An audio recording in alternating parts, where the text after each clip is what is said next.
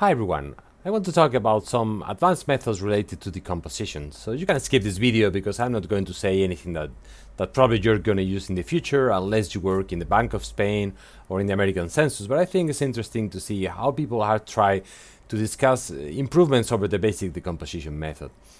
So one of these methods is called X11, and the problem with this method is that it only works for quarterly and monthly data.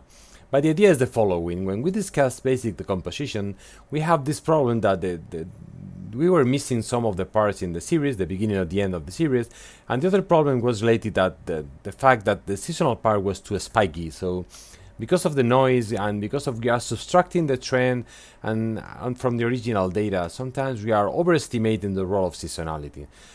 So one improvement of X11 versus the basic decomposition is that it recovers the lost part of the series. So now we are going to have data in the ends of the series. The other part is that we are allowed for some smooth variability here. So instead of having the same height for all the peaks, so the same pattern repeated over and over again, we are allowing for some modulation of the pattern, and you're going to see some examples later.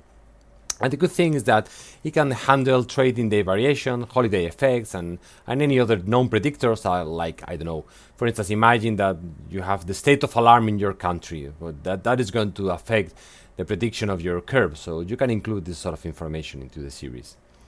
So let me show you an example.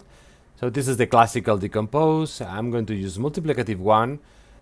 And if you use the seasonal library, you have this function CS that basically is the same as decompose, but you're including this parameter x11 equals quote quote, and you have the same decomposition. So a couple of things that is striking there. So you can see that the trend is noisier now, so you have more intrinsic variability here than in this case, and this is because we are putting some information of the trend into the seasonal part. So here we have the same height and the same depth in the seasonal part, and now here we have some modulation. And this is interesting because if you take a look at the residuals, you can see that here are some bars that are clustered together. So you have 2 bars up, 2 bars down, 2 bars up and down, and so on and so forth. So this is a signature that there is some seasonality, there is some correlation in the residuals that are not captured by this decomposition. Here you can see that this is pure random noise. So basically you have some spikes below and above, but you don't see this trend as in this case. So this is clearly an improvement. So we have changed a little bit seasonality, and also you can see that we have recovered this missing part.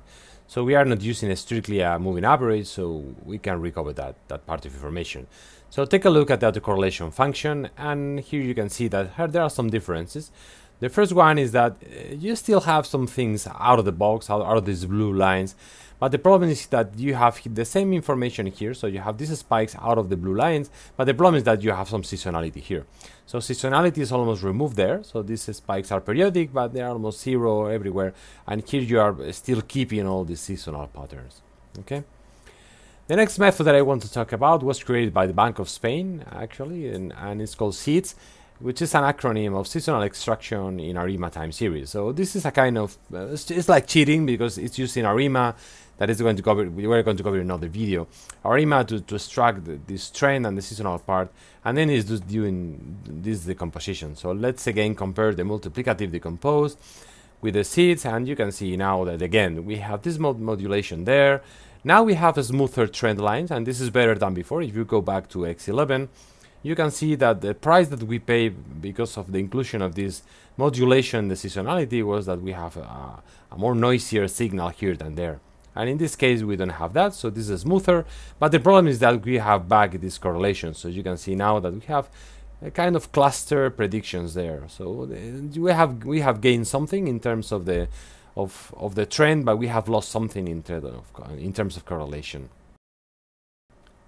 So again, let's take a look at our autocorrelation function. Here is the original decompose with multiplicative decomposition, and here with SEEDS, and you can see that besides this point, which is outside, so there is some long-term correlation, and actually the fact that this is 8 means that we have some sort of periodicity still in the series.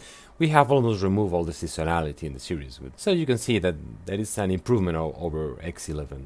Last one, if you remember the LOES, it was a method in which we can have a non-parametric smoothing of the signal. So here we are using LOES to extract the trend and then play a little bit with seasonality. So the good thing with LOES is that it can handle any type of data, not just quarterly or monthly data as in X11 and SEEDS. So this is an improvement. The other thing is that we also allow seasonal component to change over time. So we still have this modulation. And the last thing is that because we are using LOES, if you go back to the videos about LOES, you can control smoothness. So you can have different weights in the weight in which you average the points. So you can control how this smoothness is entering into the trend, and that is going to affect the seasonal part. And the good thing is that LOES is non-parametric, so we can handle pretty nicely outliers, something that the other methods can do very, very well. There is a small caveat there because you can control smoothness, and that is good in principle. There is sometimes too much freedom in order to tune the model, so it performs worse than ARIMA-like methods, and sometimes you have to use cross-validation in order to have the best choice, and this is not simple to use. So let me show you an example. I'm going to use the basic STL, using telling that the information is periodic, and I'm going to use different smoothing windows, in this case 31 days and 101 days, okay? So this is used for trend extraction. And this is the basic one. I think that the default parameter is 10. So if you have 10, you have this is kind of noisy trend, but the reminder is pretty nicely, so probably there are no correlations there. If you go too far and you want to have a very smooth function, and this is why LOES is so popular, because you can have this smooth trend, then you're putting a lot of information into the residuals, and you can see that this is inadmissible, but this is the price you have to pay for this trend. Tuning a little bit the parameters, you can have the best of both worlds, so you can still have a smooth trend, and you can still have these feelings that the residuals are not very correlated. Of course, you have some correlations here and there, probably, but this is better than the other two choices. But as I was saying, there is too much freedom in the parameters, and sometimes this is not easy to tune. I'm going to devote a full video to show you how to do these things in R, but you can have a summary here of the basic decompose in additive and multiplicative form. Also the library seasonal that is going to allow us to do the seeds and X11, and also seasonal view, which is a nice function that allows you to perform this sort of feeds interactively. So this is really nice. In any of these methods, if you want to extract each of the parts, after you have computed this decomposition or this seasonal decomposition, you can use these functions in order to extract the components, or you can create a new time series in which you're plotting just the seasonally adjust time series of the model. So I'm going to show you this in another video.